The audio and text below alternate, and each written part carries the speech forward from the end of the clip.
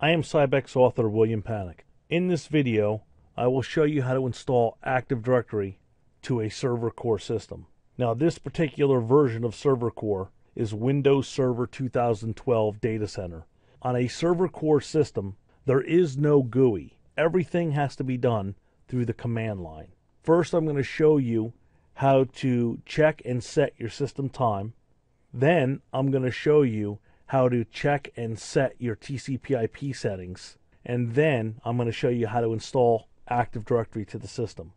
So, when you do a Control-Alt-Delete and you put in your password, it brings you to this screen. So the first thing that I need to do is I need to change my directory to the Windows System 32 directory. So I'm just going to do a CD Windows System 32 and it'll put me in the System 32 directory. Then I'm just going to type in timedate.cpl. And when I do this, it actually brings up my date and time. Now, it is Sunday, April 21st. The time is 3:51 in the afternoon, and my time zone is Eastern.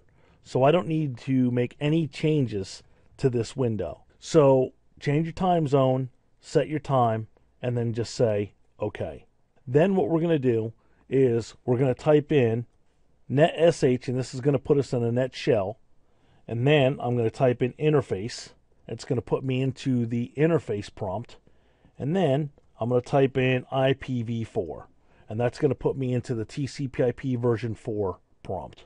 Now I'm going to actually type in show IP, and this will actually show me my interface, because I need to know which interface I need to set my IP address to. So it's using DHCP. I want to assign it a static number. And it's actually using 192.168.15.119. So what we're going to do is we're going to go ahead and we're going to change this on the system. And the way we're going to do that is we're actually going to set an IP address. So I'm going to say set address, because I'm setting my TCP/IP address for interface 12. I'm going to set it to be a static number. I'm going to set the address to be 192.168.15.165. I'm going to set my mask to be 255.255.255.0, and I'm going to set my gateway to be 192.168.15.1. I set my TCP/IP address on this to 165. I'm following the exercise in the book, and obviously this is for chapter 3, exercise 3. And in the book I used 165, so that's why I'm using 165 here. So, but you can make that IP address any number that fits your network.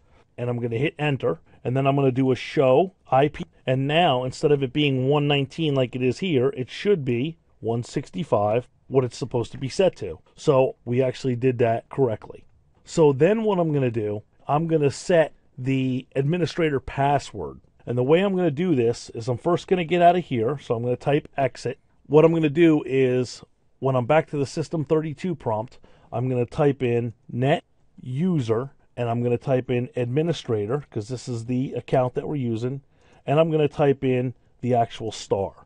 Now when I do this and I hit enter, it's going to ask me to set my password. So type in a password. So I'm going to go ahead and I'm going to set my password, and I'll hit enter. It's going to ask me to confirm, and I'll hit enter, and at that point the password has been successfully completed. What we're going to do now is I'm actually going to rename this computer.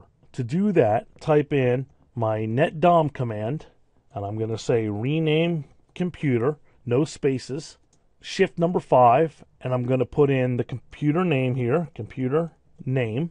And again, I'll do a shift number 5, and I'm going to set and say new name, server A. And I'm going to go ahead and I'm going to hit enter, and it's going to say, are you sure you want to proceed with this? So I'm going to say yes. And at that point, the computer name has been changed.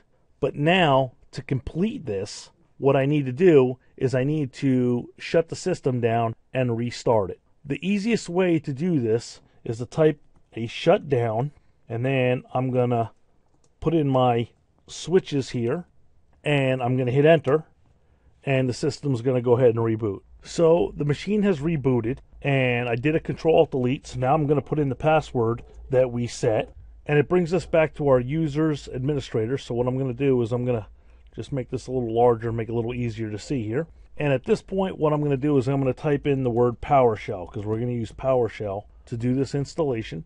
It'll go ahead and put me into my PowerShell. The first thing I need to do is I need to add DNS, because DNS is a requirement for Active Directory. If you already have DNS on your network, then you don't need to add DNS. So what I got to do is I got to type in add, and I'm going to add a Windows feature. I'm going to type in Windows feature, and then I'm going to say DNS, and I'm going to hit enter. And at this point, it's going to go ahead and start the installation for DNS. It's going to go ahead and collect its data, and once this finishes, we'll go ahead and continue the video. It actually shows you that it was a success. The next thing we need to do is add Active Directory. After I added DNS, I went ahead and did a CLS, and what a CLS does is it just clears my screen. And now what we're going to do is we're going to go ahead and we're going to add the Active Directory domain service. At this point, I'm going to do my add, and I'm going to say Windows feature, and I'm going to type in ad-domain-services.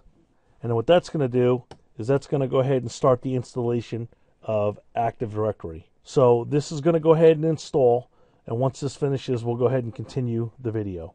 Now you can see that Active Directory was installed. It's showing you here that it was a success. So now what I need to do, set it up so that we can set up the Active Directory services deployment. So to do that, I'm going to actually type in import module, and I'll do a space, and I'm going to do ADDS deployment, one word, and I'll go ahead and hit enter, and that's going to go ahead and take care of that.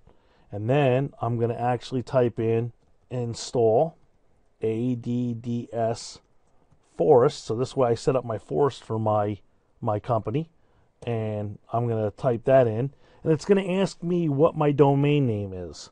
So for this particular exercise, I'm just going to go ahead and use cybex.com, and I'm going to go ahead and hit enter, and then it's going to ask me for a restore password.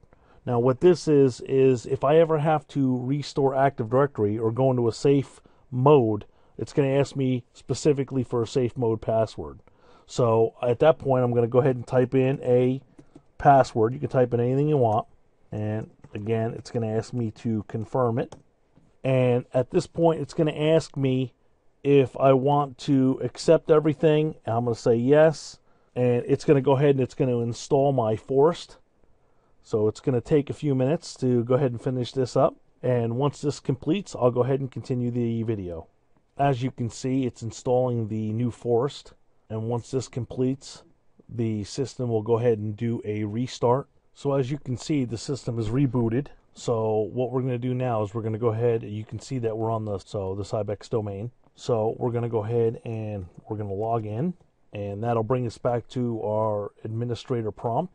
In this video, I showed you how to install Active Directory onto a Windows Server 2012 data center server core system.